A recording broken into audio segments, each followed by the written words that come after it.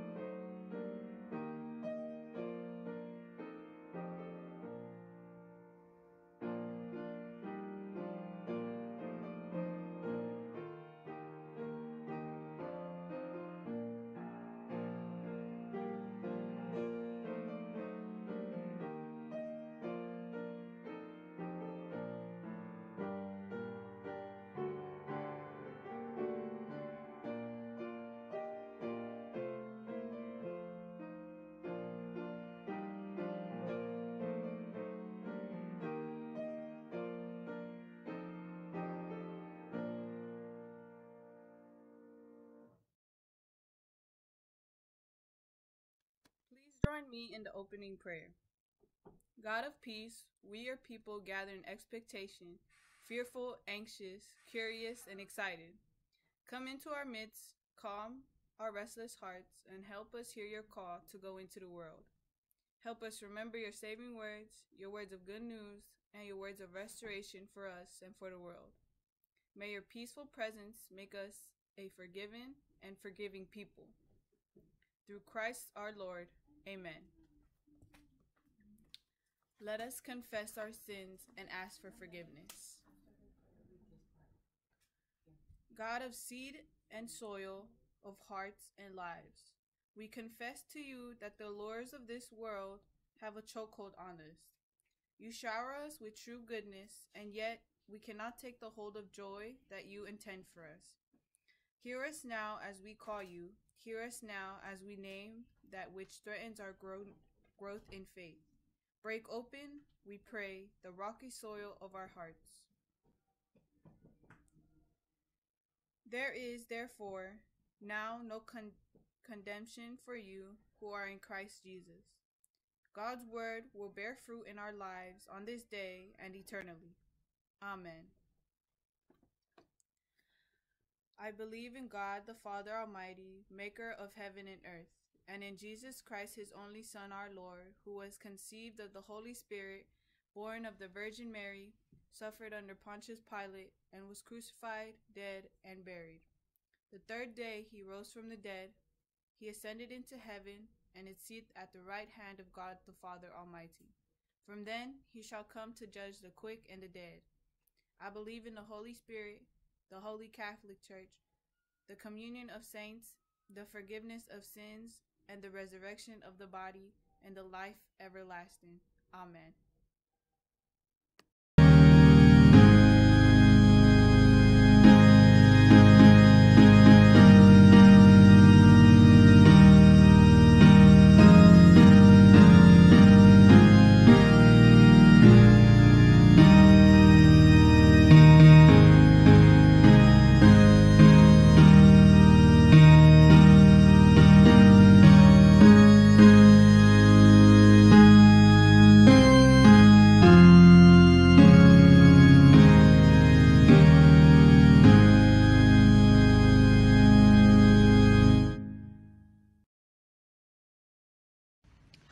Good morning, everyone. I hope everyone is doing well. I was thinking about this morning a scripture that I remember about the parable of the sower that my woman who took care of me when I was a little girl would always tell me. She'd read the Bible to me every day, and one of my favorite stories was this parable. And it's about the sower who goes out to plant the seed of the kingdom, and he's looking for good soil. And sometimes there's good soil and things grow, and sometimes there aren't. And then it reminded me that what we think is kind of what we sow in our little garden. And so it reminded me of a poem by Catherine Merrill that's called The Heart is a Garden. The heart is a garden where thought flowers grow. The thoughts that we think are the seeds that we sow. We must watch what we think each moment all day and pull out those weed thoughts and throw them away, and plant loving seed thoughts so thick in a row that there won't be room for the weed thoughts to grow. Let's concentrate this week on thinking good thoughts and trying to avoid thinking of those weed thoughts so that we can bring God's kingdom to our own families and to other people, trying to do as much good as we can to everyone we can, as Wesley taught us. Let's pray. Heavenly Father, help us to remember to think always of the kingdom, always of God, what God wants for us, what his message is for us, and to live a holy life. In Jesus' name we pray. Amen.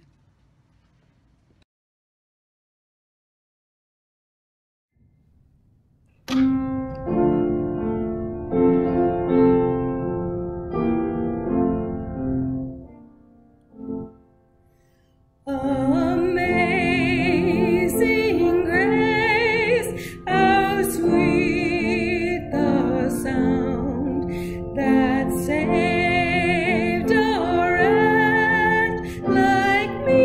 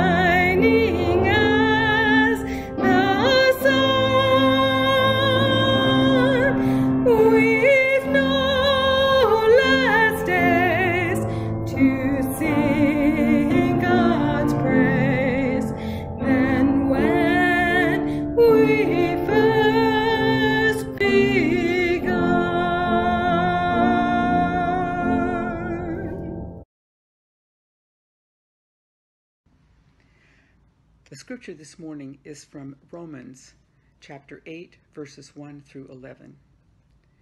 Therefore, there is no condemnation for those who are in Christ Jesus, because through Christ Jesus the law of the Spirit, who gives you life, has set you free from the law of sin and death.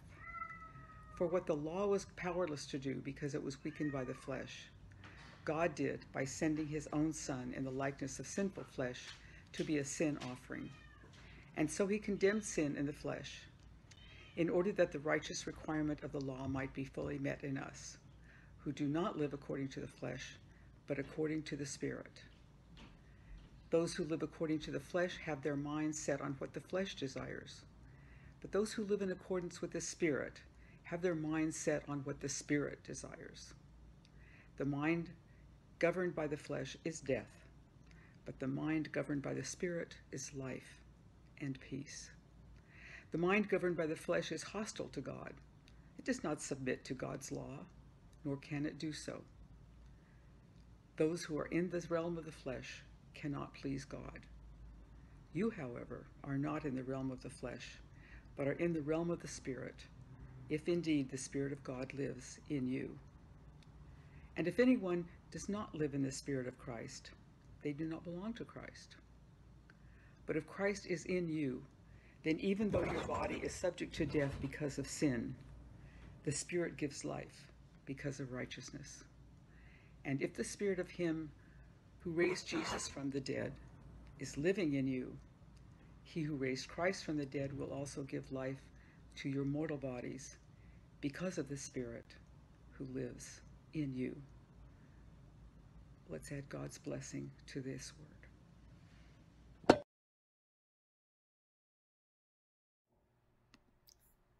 Good morning, and thank you so much for this opportunity once again to share the good news with my brothers and sisters and family of Knollwood, even though we continue with our online worship. But it's a great way to share the gospel and to pray for each other. As believers, as Christians, the good news this morning from Romans 8, verse 1 to 11, Paul writes to the believers in Rome saying, if you are in Christ, you no longer condemned. There is no condemnation in Christ. What is Paul saying?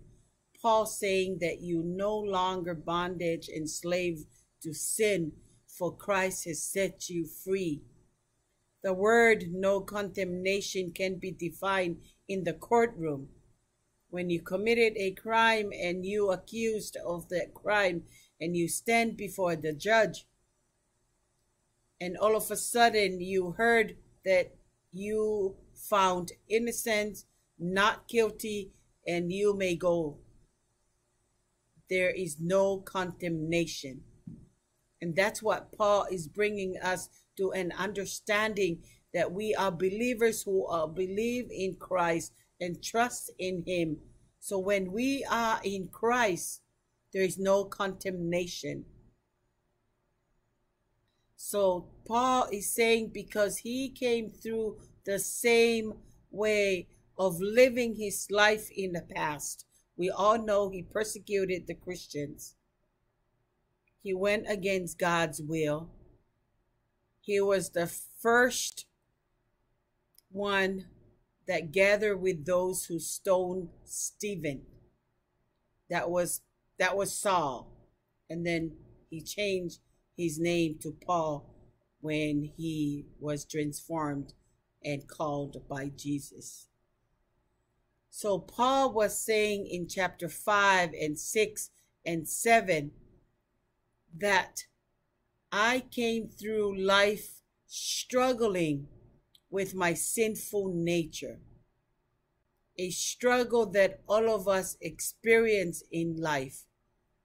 But thanks be to God in Jesus Christ, who fulfilled on the cross to die to set us free. So we don't have the Lord will no longer condemn us, but because we are in Christ, we are no longer condemned. And now we have the opportunity to do good and do no evil and be humble and be obedient with the Lord.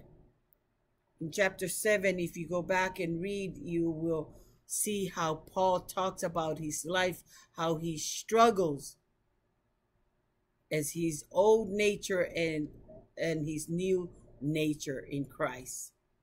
And he hates the sin that he committed.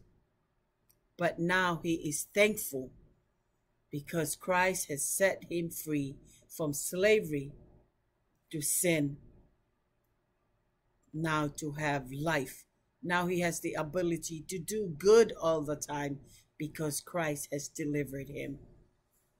And that's the reason why Paul writes in the beginning of his letter, saying to the church in Rome, if you are in Christ, if you have transformed and you believe in Jesus Christ, you are no longer condemned. Which means when we come before the judgment day and come before God, Jesus is the judge.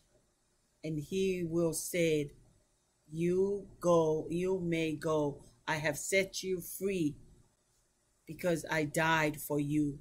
And because you hear my voice and you follow me and you being obedient and being good and you have done God's will and have a relationship with me, you are free. And that's why Paul is saying, when we are in Christ, there is no condemnation. And the rest of the passage that Paul talks about, what kind of life in the Spirit will offer you.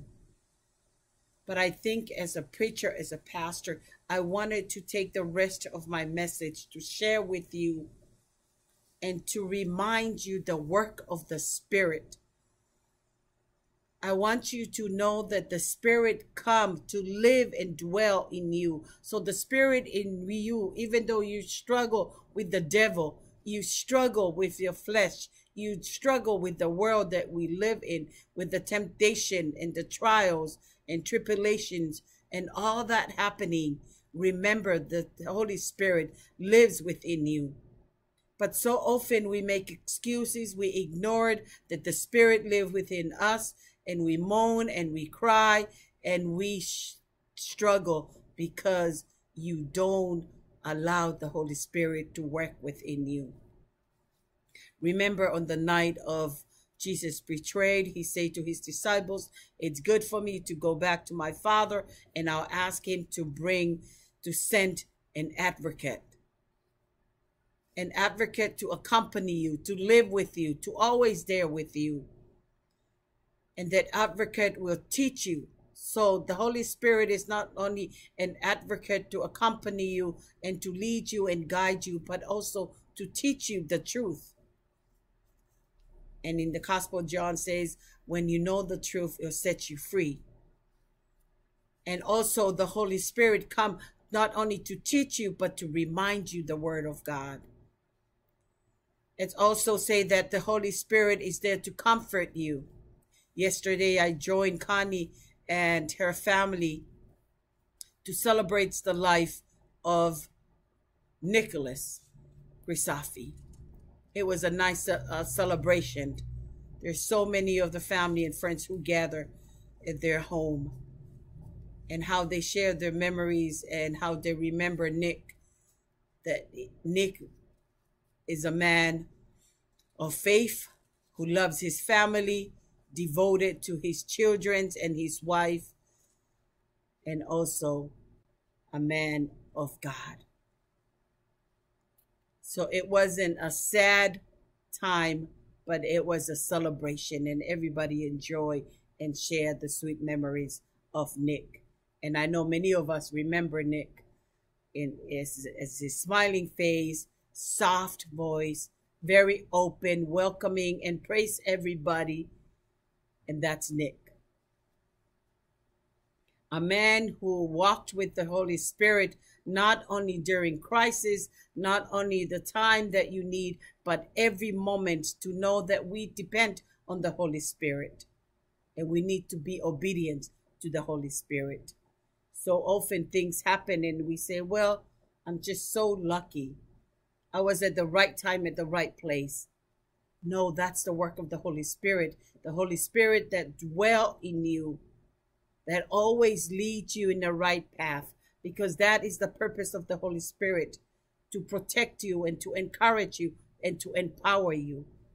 And so often we may not understand when the Holy Spirit prompts you to turn away from things that you insist of your godly, of your earthly mind and your earthly desires, flesh that may want you to do something, but it's the little voice within you that whisper to you and tell you not to.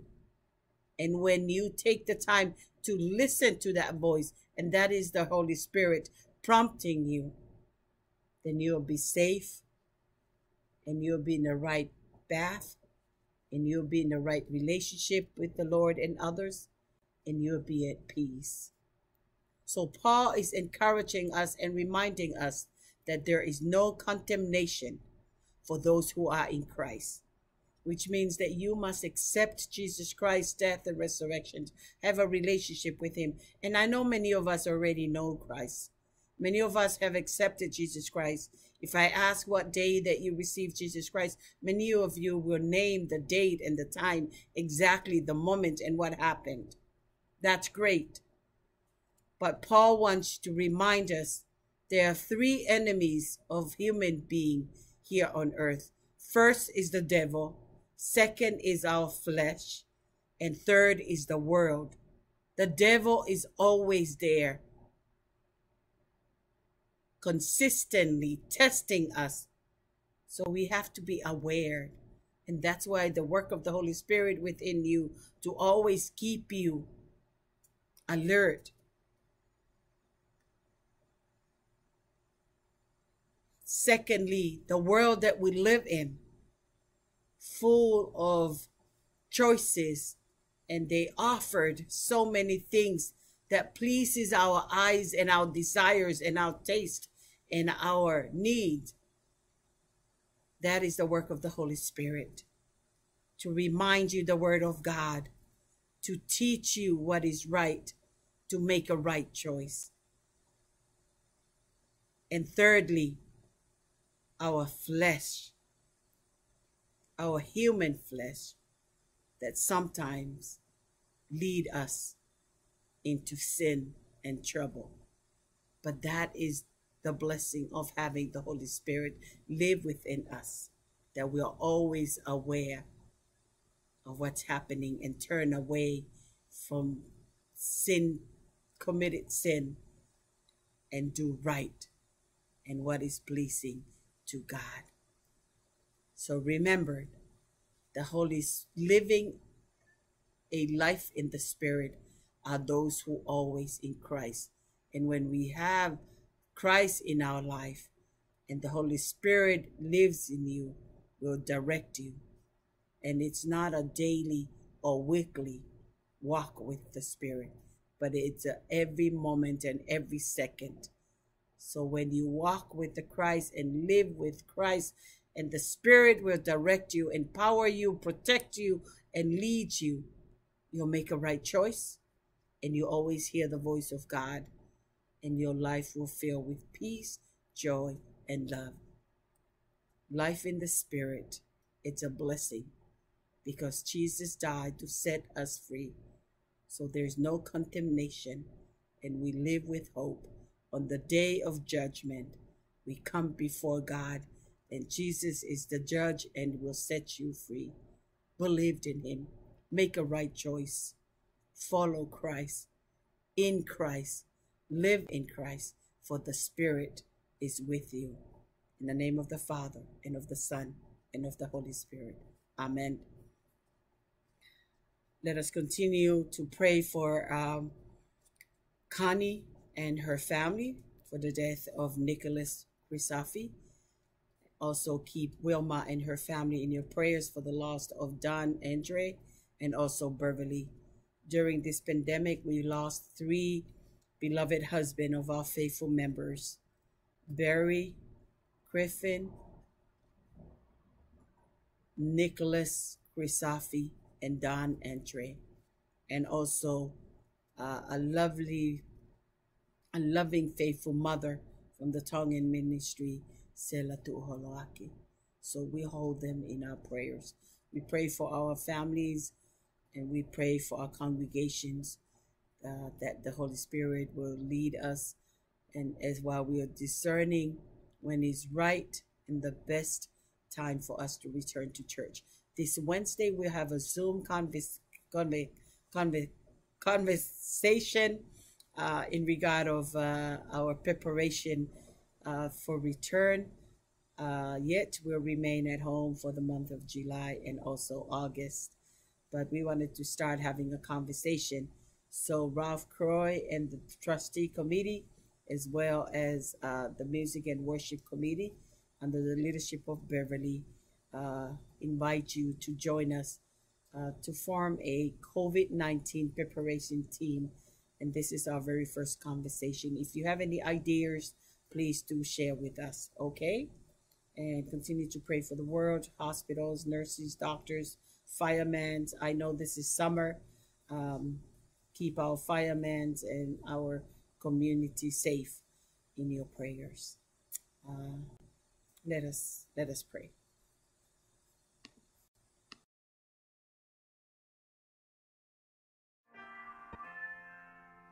Let us prepare for pastor prayer.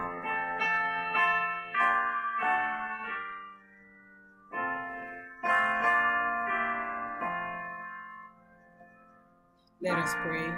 Almighty God, Father of heaven and earth, you are our Creator who called each and every one of us as your beloved child.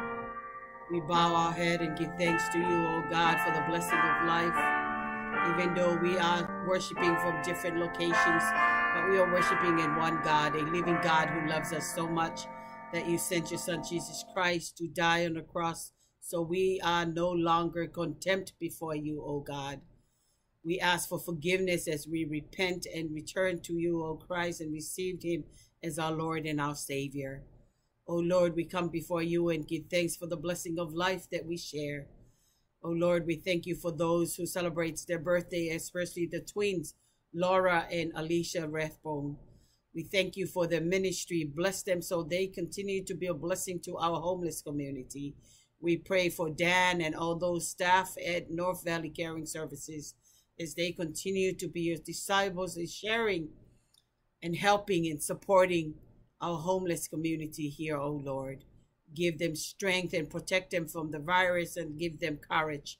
Oh Lord, we pray for our church members, for those who are ill and sick, and as you touch them with your healing hands. We pray, oh God, for those who lost their loved one, especially Connie and her family, for the loss of Nick Grisafi. Oh Lord, we pray for Beverly as she moaned and still grieved for the loss of her beloved husband, Barry. We pray for Wilma and her family for the loss of her husband, Don. They are faithful members of our congregation, and yes, we truly miss them. But we know, oh God, you have called them into eternity. We pray, oh Lord, for those who got affected by this virus, that you touch them and heal, comfort, and give them strength, complete, and restore them, oh God. Oh Lord, we pray for the professional health workers, essential workers, nurses, doctors, EMTs, and all those who help treat those who are sick. We pray, oh God, for safety and protect them. Be with their family in this time of worry and fear.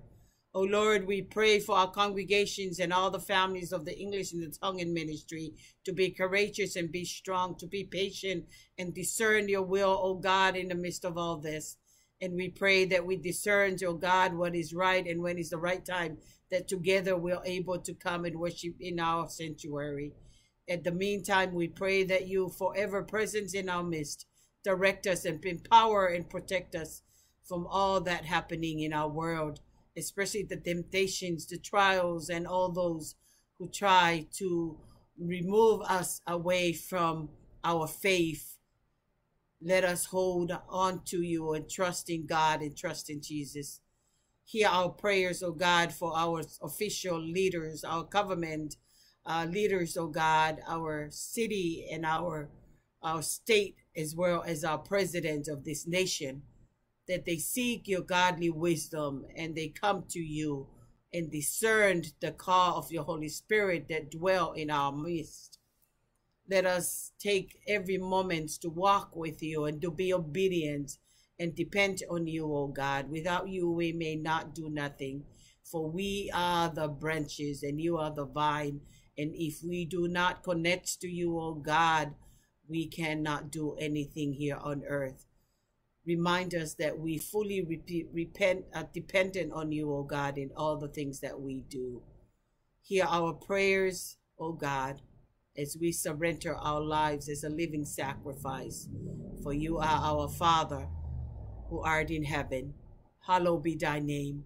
Thy kingdom come, thy will be done on earth as it is in heaven. Give us this day our daily bread, and forgive us our trespasses, as we forgive those who trespass against us. Lead us not into temptation, but deliver us from evil. For thine is the kingdom, the power, and the glory forever. Amen. Amen. So now we come to the end of our service with our closing hymn and benediction.